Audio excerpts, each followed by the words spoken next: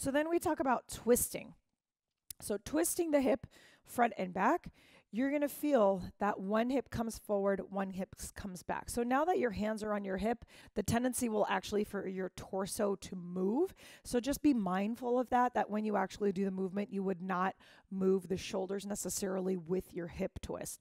So when you're feeling it, a great way to do that is to actually place yourself on one leg and then working one of the hips at a time. So I'm just going to have myself place my hand on this hip here and feel that come forward and then back and then forward and back. And you notice I only use 2 fingers so I don't take my whole arm with me.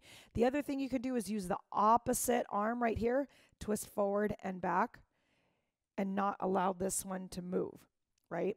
So you can use the 2-finger approach right here if you need to feel that hip twist come front and back. And this, when you're feeling it, it's pushing into your hand.